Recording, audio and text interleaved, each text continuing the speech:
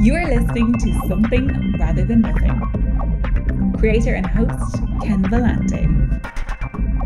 Editor and producer, Peter Bauer.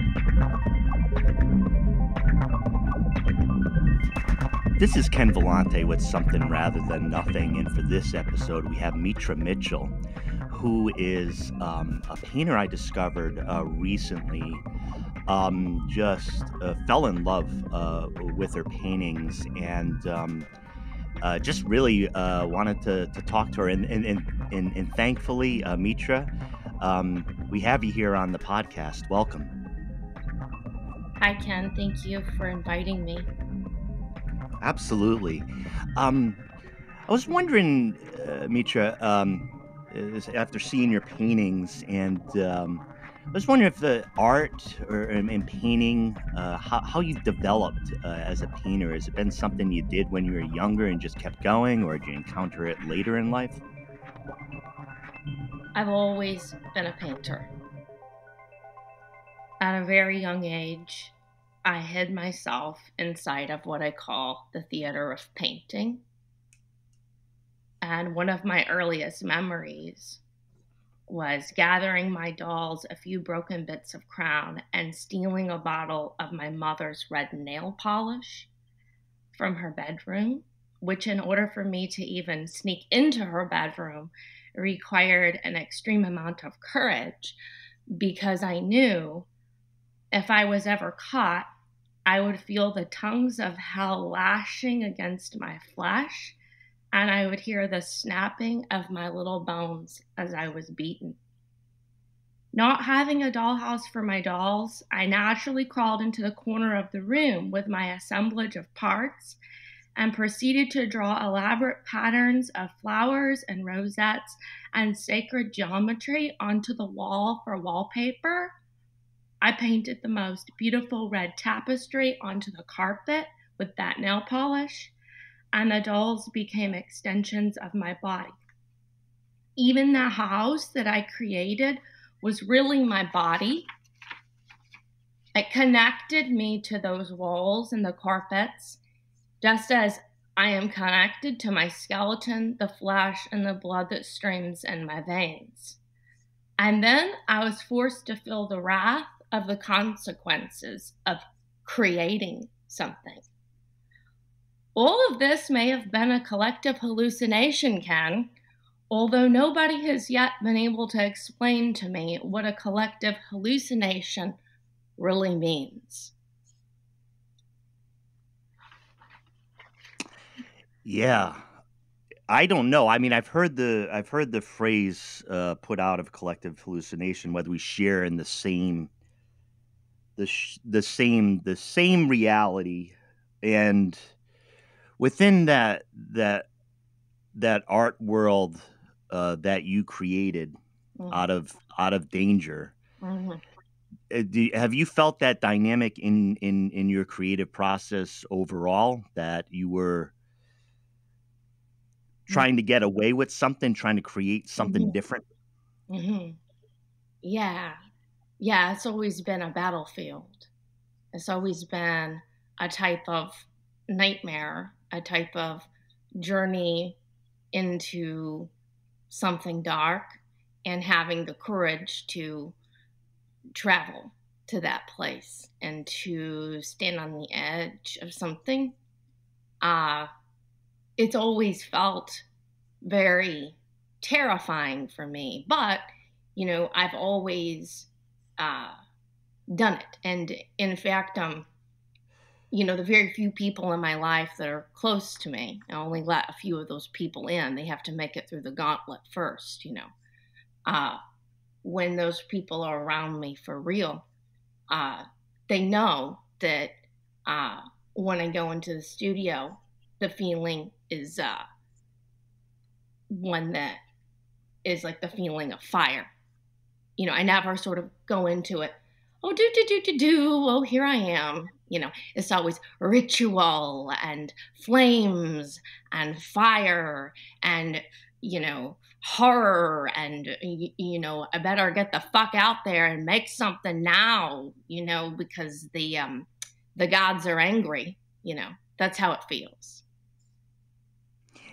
And what so as far as you as a creator, and thank you for sharing that process and the process. Um, I think what you're pointing to is that sometimes folks talk about the creation as a type of solace or a happy retreat, right? And for artists, it's not necessarily that. That can be a path. Mhm. What about the art that you personally prefer? As an artist, and but what I'm referring to is with your description of creating your art and what you create. Are you attracted to other artists that you feel go through a similar process, Mhm. or is there something else as far as the art you personally Mhm. enjoy of others? Yeah, the art that I personally enjoy, it seduces me. It's got to seduce me. If it doesn't seduce me, then I'm not going to spend my time there. Um, so it's all different types of art forms, but of course, the magic of painting is something that lures me in.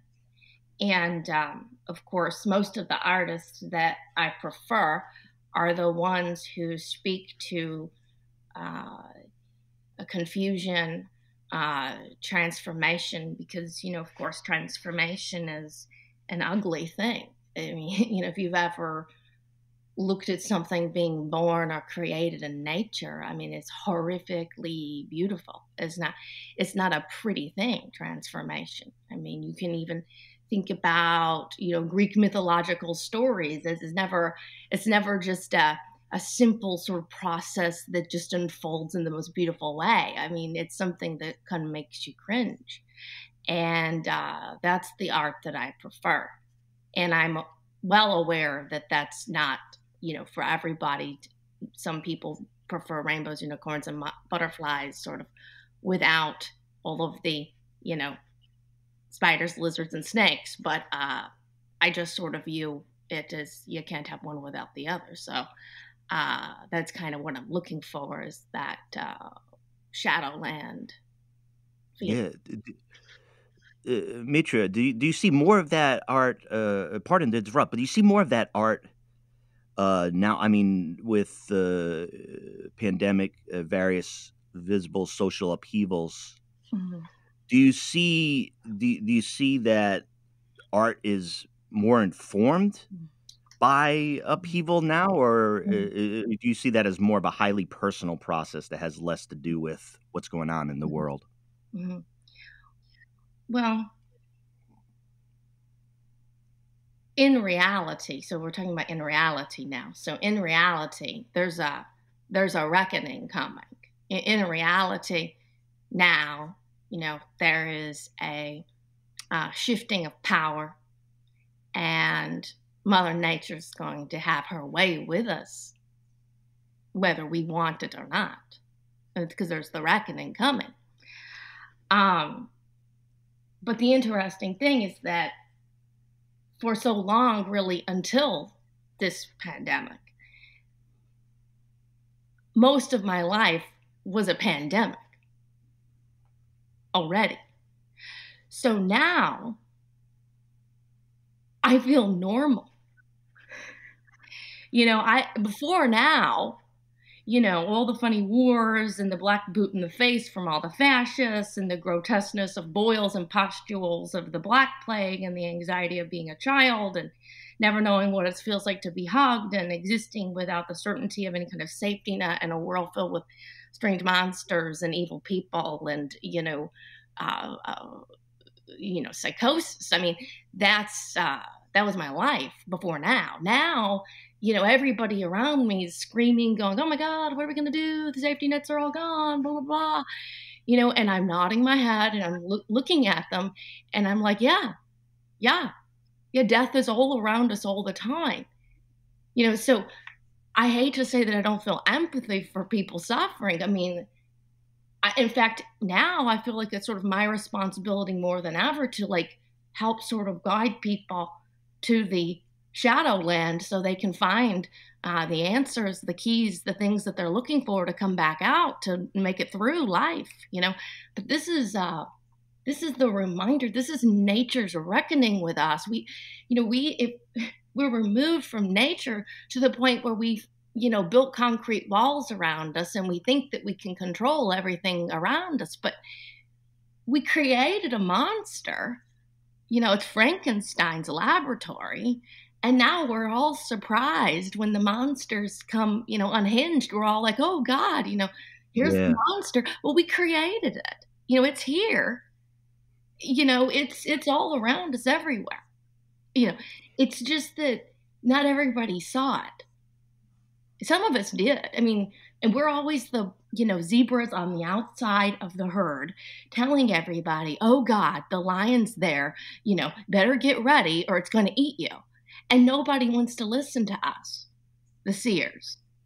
Nobody listens to us. So we stand there, guarding, the edge of the pack. That's what a highly sensitive person is. Special gift, but most of the time people don't acknowledge, people won't want to, because the thing is they look in your eyes and they see it and they're scared. So they look the other way.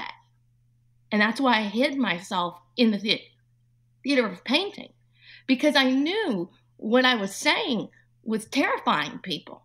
But I'm going to still say it. I just had to find a way to do it, to sequester myself. So now, people have gone into isolation, and that what they don't realize is there's a reason why. Right. Did you feel you mentioned as far as with you seeing in your analysis of the situation, a situation that you had felt as the pandemic rose, you had mentioned that you certainly felt maybe even more of like a responsibility to say, I don't know if it's responsibility, but how do you deal with that? Because part of it, like internally, psychologically, you're like, look, folks, I've been creating things, I've been talking to you, I've been saying these things, and then it's here. It's a complicated emotion to be like, geez, now you realize it, versus you might have some coping skills or ways to understand what's happening, right? So that's some weight to that. Yeah, it's tough because when you live, every day of your life as a memento mori, as a reminder of your own mortality, every day you're, it's a kind of exorcism, and every day you're sort of laying it all down in front of you. You live life a certain way. And so, when death is there, in a way, you're sort of not worried, because death is my ruler. So I'm not scared of that. In fact, I think about it all the time. And one might say, oh, well, if you think about death all the time, then you must be worried about it. But it's more meditation. It's not a worry. It's just it's in the forefront of my mind all the time. And so it's not something that, I've been living in the medieval world, right? And now all of a sudden we're in this sort of neo-medieval time and everybody's waiting for the Renaissance to come back. And I'm just sort of like, this is familiar territory. And, I think about, of course, my favorite painter, Balthus, and, he's the painter whom nothing's known. And, there's a welcoming inscription, is carved into the entablature of the architecture of the chalet, the grand chalet where he lived at the end of his life. And it says, mortal, how vain your pride. The worms will grow fat on your rotting flesh. And I love that quote. It's sort of the sobering reminder that we are sort of beneath things. It's a matter of, we're not on top of it. We're not on top of everything, controlling everything all the time. Right. Metra Mitchell, have a big question for you. I'm really interested in hearing your thoughts. What is art? Well, the very question asks us to sort of start grasping for straws. And, one may not believe in magic, Ken, but something very strange is happening in this exact moment.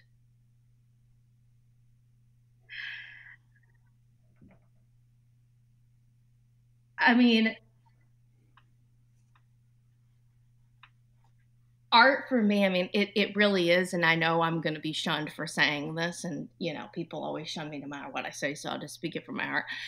Art is the brink of insanity. It's going to the edge, it's taking yourself to the place, and then recognizing that you're standing on the edge. And then you feel the heat being sucked from your forefinger when you do that. When you stand in front of a painting and you say, I'm going to make something. It's a chilly God that's on the other side of that thing. And I've been there many times without having the proper tool set to know how to deal with that feeling. But now, as I'm in middle age, I feel, that I'm on the tightrope without the safety net now. And it's okay. It's okay. And that's why my favorite interpretation of that question is really embodied in a quote by Francisco Goya, where he says, fantasy abandoned by reason produces impossible monsters. United with it, she is the mother of the arts and the origin of marvels. That's beautiful. So I really do believe, and this is why the discipline of the act of painting for me is important, because having ritual and discipline and the ability to humble yourself and understand that the form itself, is its own thing, and you sort of bow down in front of the beast. It's called the beast of painting for a reason. And, when I say that to people, they think, you must have such a lofty perception of yourself. I don't think it's lofty at all. In fact, I would think to think otherwise is to be lofty. So for me, that's what it is, a sort of bowing down in front of the beast.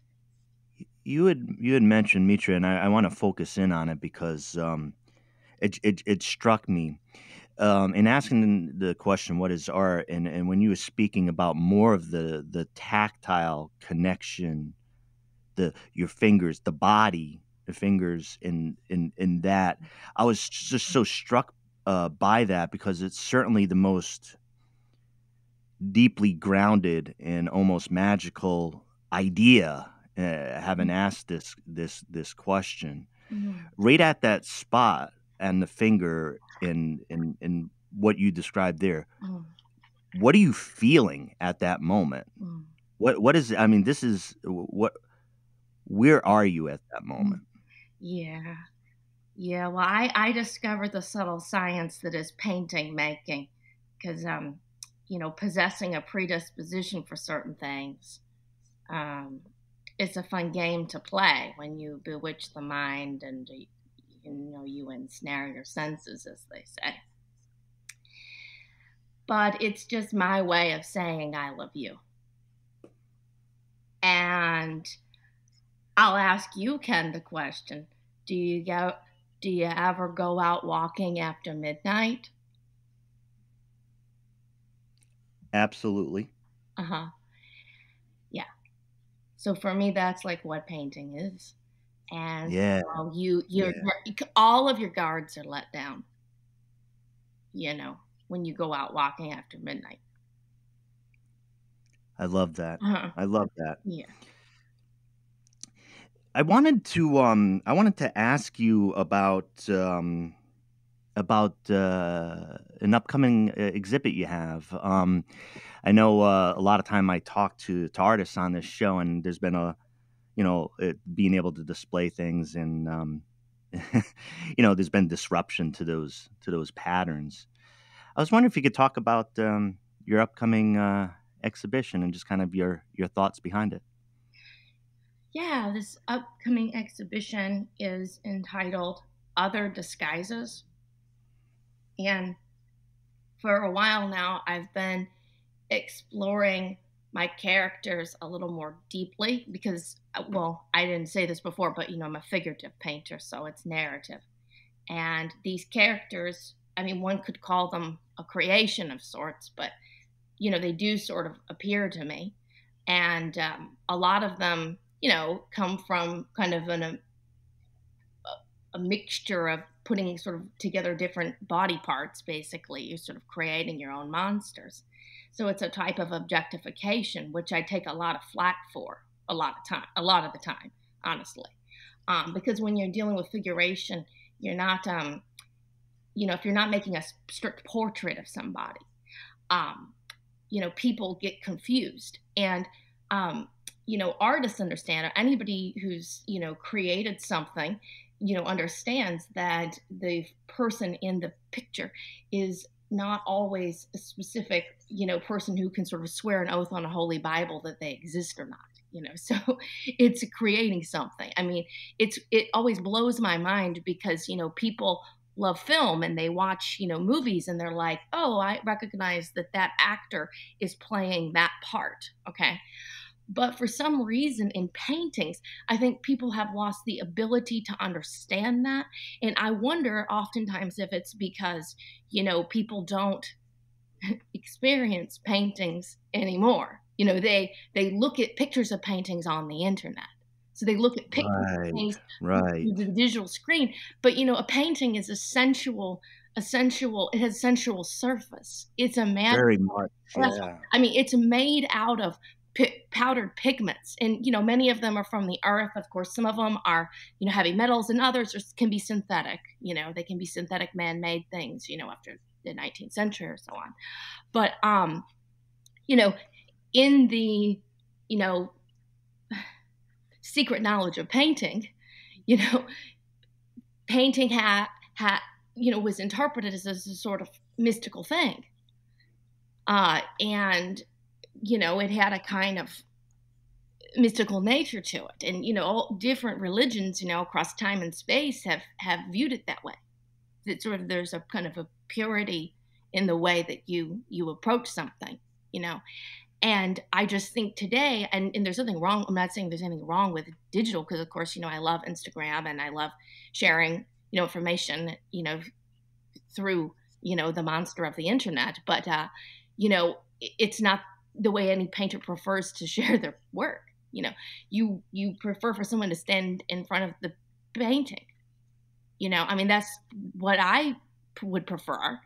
But most of the time people, they might not care to do that or whatever, and that's okay. You're not going to shove someone's head in front of your painting and say, look at it, and so, but I probably say that because I'm a painter. So when I'm looking at a painting, I'm, pulling out my X-ray vision and sort of looking at the painting, so I want to know what's behind the screen, what's behind the curtain, what's behind the veil of the glazes of the paint, what's underneath all that stuff.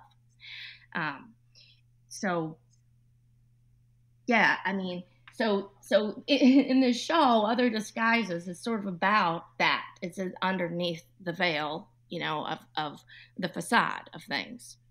And, that sort of manifests in lots of different ways. And one could say, we could expand on the archetypes if we wanted to, but, it's not, it doesn't have to be so strict like that, either. So. Mitra, yeah, I wanted to, I so appreciate your thoughts because part of the thing of me hosting this right now is I'm thinking of quite a few things that you said at the same time, of of listening to you. There's one little spot I wanted to stop you on and tell you my reaction to it, and how it helped me understand a lot when you were talking about, obviously the physical painting in front of you and the way that you look at it. Mm. I have a similar experience, but I'll tell you the profound difference. I'm the type of person as well at looking at paintings in a museum who will duck down at strange angles 7.5 feet away, looking up at it and just looking and investigating what's underneath. Mm. But for me, that experience is a profound wonder of how such a thing is possible, just from where I am. So I really connected with the way, that you look at the painting in the 3D, and that the feel of it, and how different, a flat digital image to reflect that is going to be. It's a profound difference. Mm-hmm. Yeah. And, when you're a painter, the pigment is the medium, and as much as the surface, and, one could even kind of get into the content and the conceptual sort of aspect of the illusion of the painting too, could be one's medium. But the physicality of it, just the paints themselves. I mean, I have a special relationship with, kind of the symbolic place where my mind goes when I'm mixing like certain pigments. It's like, we all have memory, we sort of attach memory, or it's a feeling, right, that one attaches to something, and it's a sort of connotation that you assign to something. And, I like to play that game. The fun thing about art is you can change it up any time, like, so for me, cerulean blue right now, I just imagine it's like I'm Odysseus, and I'm sort of like traveling on, the waves of the ocean. It's the traveler archetype for me, the color cerulean blue. And then, the flake white is like the sculpture. It's like you're sculpting out the form, and because the highlight is emerged forward, it pulls forward, so it and there's a physicality to the weight of the flake white, so it sort of jumps forward in spatially, and then I just can't help but think about, like a Michelangelo marble, and so that happens, and sure, I could change that, and I could say, oh, the flake white is some sort of crazy white horse of the psyche, coming forward like some sort of deranged beast, shadow, or something. I could kind of play that game too. I could change it up, but it's like I kind of have certain go-to feelings where I let the paint take me over when I use it in that kind of way, and then cadmium red, is a color that's going to get you sort of right in the gut. And, it's something that I only use really sparingly. It's like when I use it, it's kind of like the way that I would approach like eating a cheesecake. I'm like, oh God, I can only have like half a bite of that. Like it really wouldn't be wise to have any more than that. Use sparingly, like in the food guide pyramid. It's like, it's at the very tippy top of the pyramid, and you can only eat a teeny bit of it for a reason, because otherwise it wouldn't be too good for me.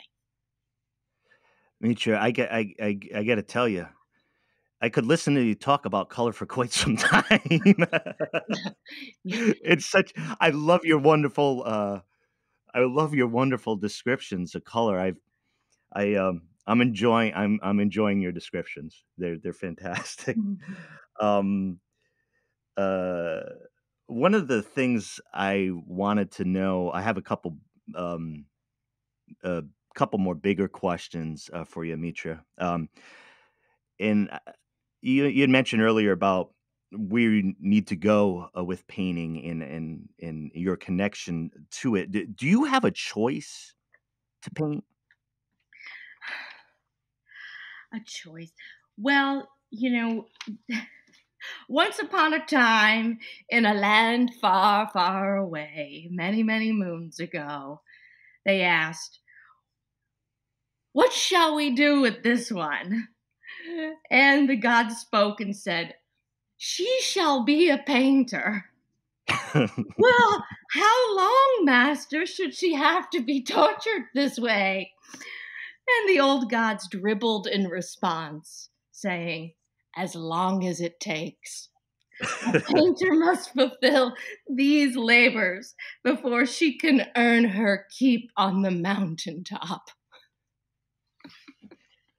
And shall I scream or laugh, or both? Both. It's the ague tendon. You know, it's there's no escaping it.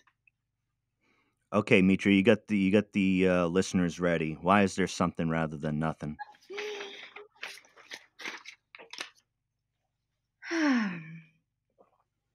Well, you can't have the light without the dark. You can't have the sun without the moon. You can't have the life without the death. You can't have shame without exaltation. You can't have something without nothing. And all you have to do is just ask that guy standing behind you, your schizoid friend who's just dying to get out.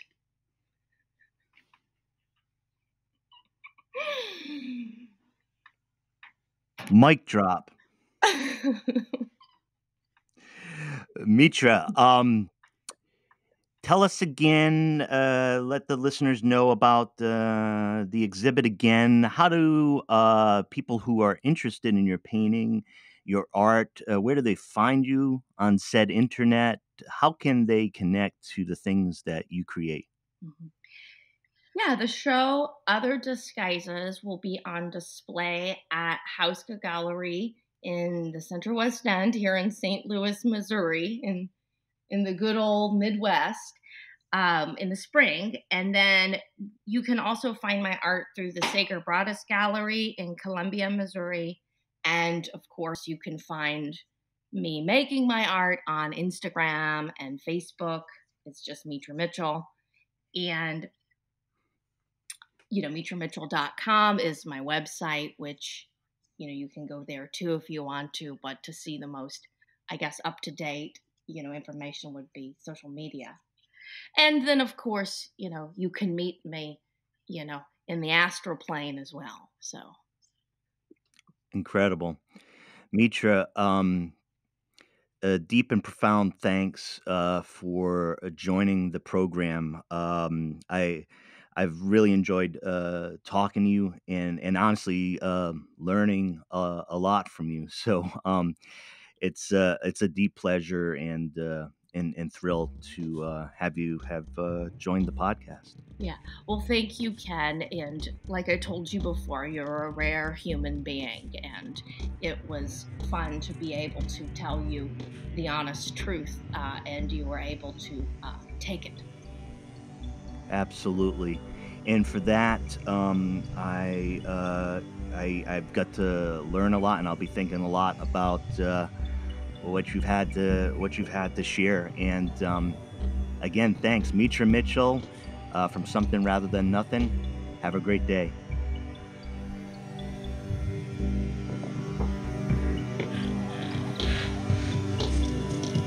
This is Something Rather Than Nothing,